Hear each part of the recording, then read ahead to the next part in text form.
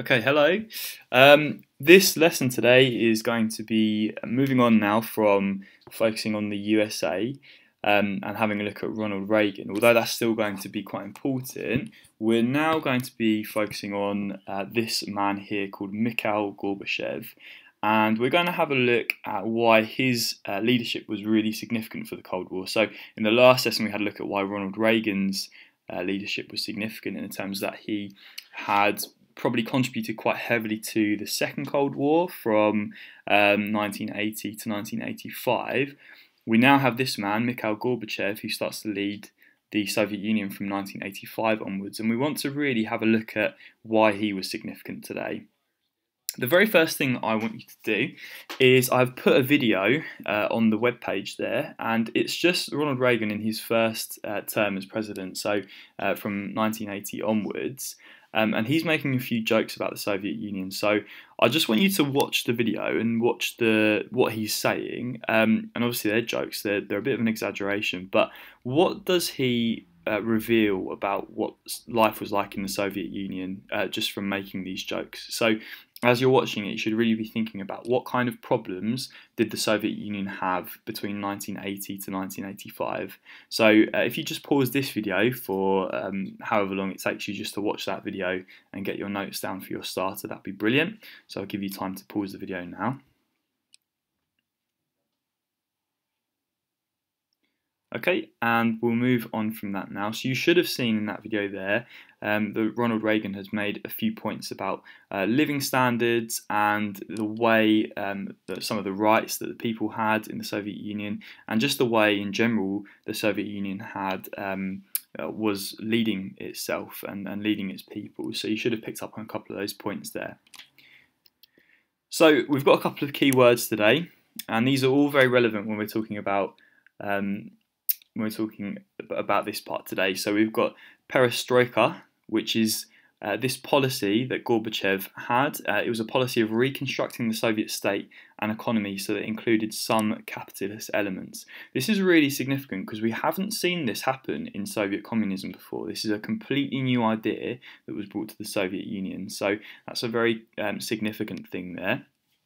We then have this idea of glasnost, which is the policy of openness within government. Again, this is extremely significant because this is also something we haven't seen before. And essentially, if you have more of an open government and more rights in terms of freedom of speech, then that is going to naturally lead to allowing formal opposition. So you're going to have, for instance, political parties that are going to be able to be set up. They're going to be able to speak out against the government, and therefore that could also lead to things like free elections happening and democracy starting to creep in to the Soviet Union. So again, a very significant policy here that is linked to Gorbachev.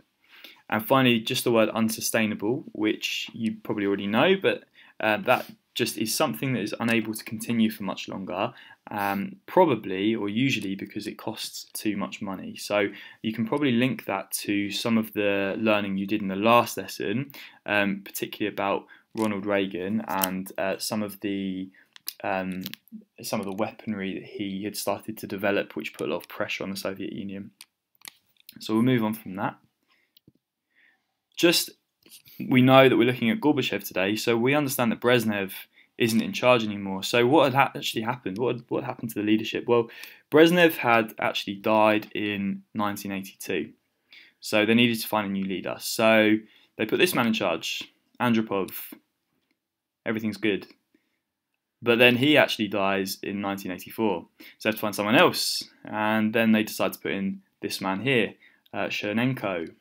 So everything's good there. But then he actually dies 1 year later. So the Soviet Union have had 3 leaders in the space of 3 years because they keep dying. So it doesn't look very good for them. Finally, they put Gorbachev in charge, and he leads from 1985 onwards. So just important to note there who's in charge at this period. And you don't have to worry about the 2 men who are in the middle there because they weren't really significant in our topic. So, why did Gorbachev have this new thinking and some of these new ideas? Well, You probably remember a little bit about in the 1970s about what Brezhnev was under pressure to do. Remember that the economy wasn't really progressing very well, and people were becoming quite dissatisfied with life in communism, and that is why he had moved towards that idea of détente with Richard Nixon.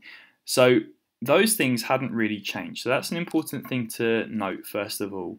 And essentially, Gorbachev had to go one step further. Let's have a look at some of the other reasons as well. Well, there was definitely poor leadership across the Soviet Union. The fact that they had 3 leaders who died within 3 years definitely didn't help the situation. The fact that there were so many leaders over so little years, no effective change was really being made in the Soviet Union. There wasn't really anyone there to deal with the problems and the crises that had occurred. So Gorbachev had reflected on this when he came to power, and he thought that some change needed to happen to the government. So that's one crucial part there.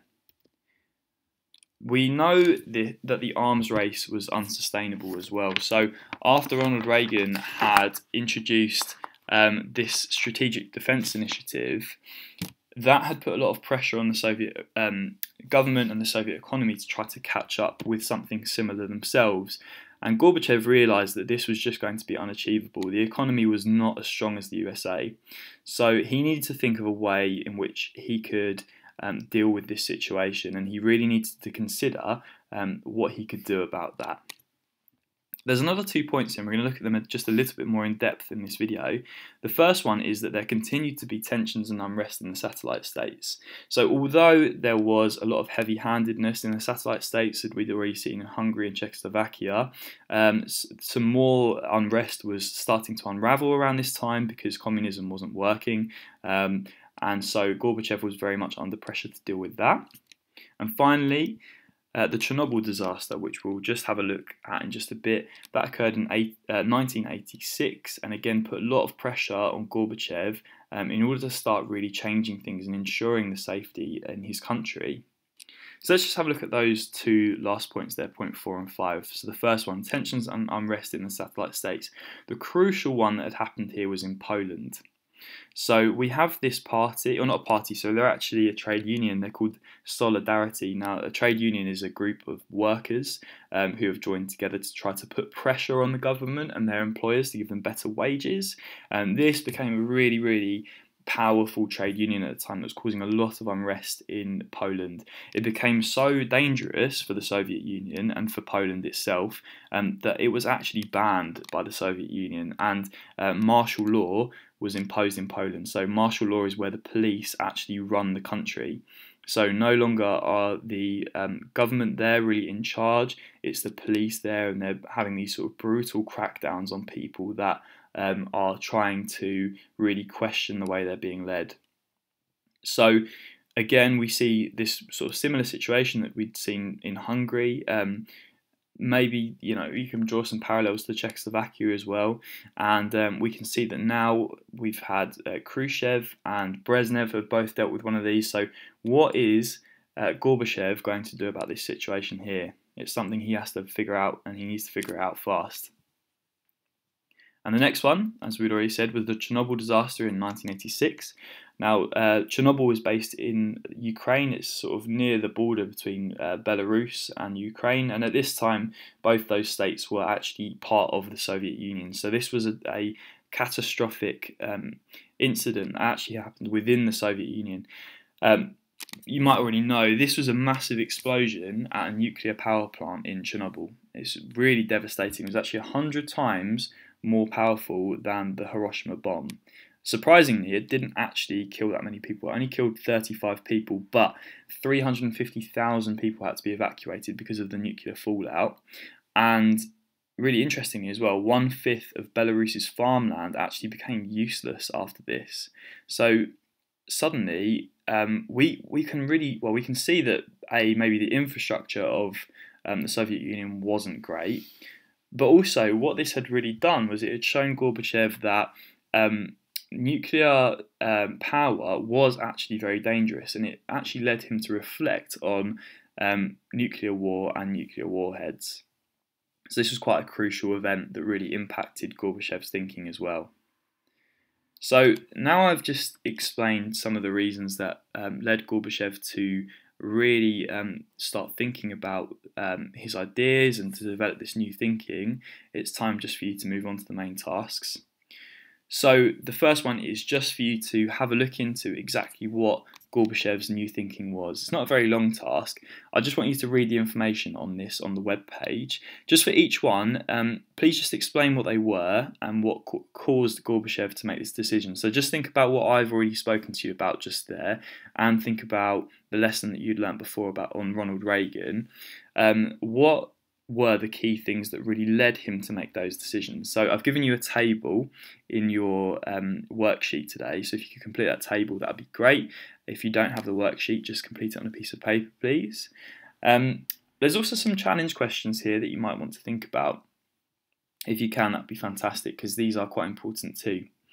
So the first bit is what consequences do you think Gorbachev's new thinking might have had on the following? So think about what might the consequences have been on the Soviet Union, on the Eastern Bloc, on superpower relations, and finally, what might the consequence be on the Cold War as a whole?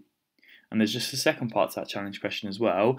Would everyone have been happy with Gorbachev's new thinking?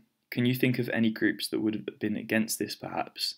So I'll give you time to pause the video now. It should probably take you maybe about 10 to 15 minutes to complete this, and you can come back to the video once you are done.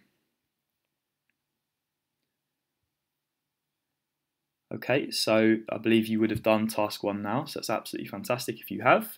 You should really have reflected there on why Gorbachev had actually developed this new thinking and why he had done that. So we'll move on next to task 2, and this is the final task of the day. There's no writing task at the end here. So I just want you to think about how this new thinking would have affected superpower relations. So read the information towards the bottom of the web page, please, so about how it was received in the West, and just take notes, please, that the work that the Soviet Union and the USA had put in to limit tensions. So you see lots of different summits that were attended by both Gorbachev and Reagan. So what we see really is this kind of parallel between the détente period and this period of Gorbachev. So I want you to think, when you've read all of those, what summit do you believe that was the most significant in easing superpower tensions, and why? And finally, the final question for the day, can you think of a time from 1945 to 1990 where relations were at their best point? Why have you chosen this time? So that is the end of the video. So please complete task 2. If you can upload the worksheet to Show My Homework, that's fantastic. Please get back to me on Show My Homework if there are any questions you have, and I will see you soon.